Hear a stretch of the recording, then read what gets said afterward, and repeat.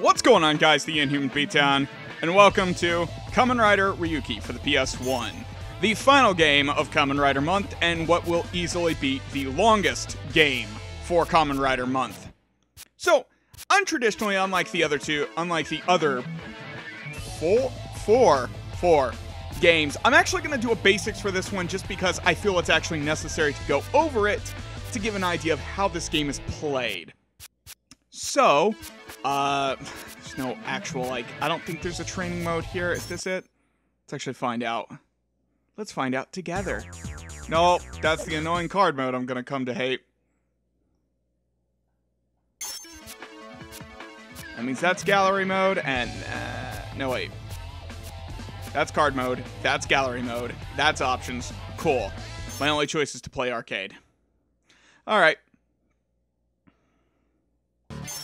So we'll just pick, Ryuki. And this will actually serve as a good tutorial, because I haven't played this game in quite some time. Be good for me to understand the basics before we get into this. Now, this game is pretty fucking simple, I'm gonna be honest with you. Do I think it's better than, Kuga and Agito? I don't know. So first off... Okay, that's how I do that. Alright, so first off we have two things. We have circle for a quick attack, which can be done with combos and conjectures. X is our heavy attack. Oh, hang on. There we go. Oh, God. Triangle is a grapple attack. We can just, I believe you just dodge by holding back. As how it goes with a lot of other stuff. And finally, as you'll notice at the bottom, we have our Advent deck. How many cards you have will depend on what rider you pick. They all usually have a Advent, so they can summon their monster of choice. A finisher, which is how you, of course, finish off your opponent. But the finisher can only be used whenever their health is taken down to a certain bit, as is the key here. Which is why it's glowing.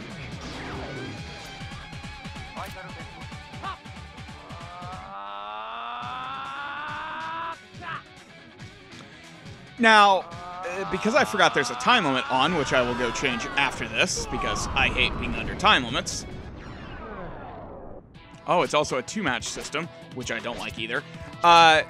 So you can press square to summon in Advent cards.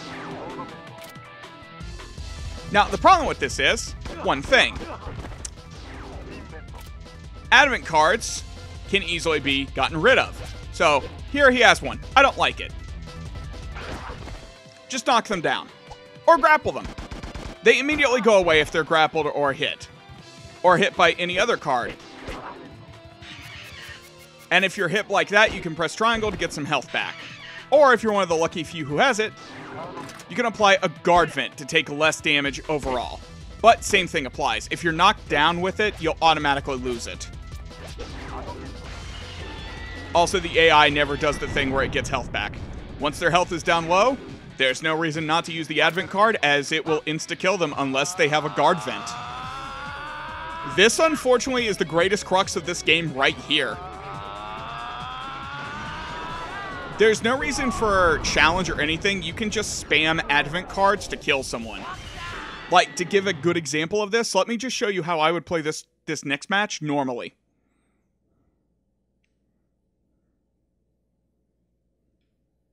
As soon as it loads. There we go.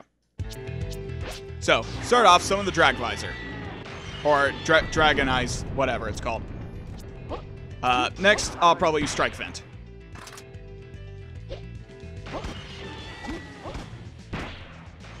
So, Fireball. Fireball. Fireball.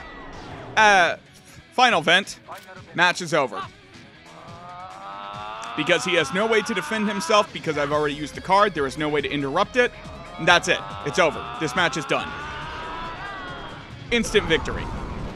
And that, unfortunately, is the big problem with this game. It just comes down to, how many cards do you have? How many can you spam at once? And how much can you just hit your opponent? And if you don't like something they have and they get a guard vent on you or something, just grapple them. Like, I don't like he has that. He doesn't have it anymore. It is literally just that easy. But yeah, that's the basics of the game. So, with that all said and done, next time, we're going to be getting into challenge mode. Challenge mode is, for lack of a better word, the story mode of the game. Kind of, but not really. So, until then, I'll catch you all later. Hasta.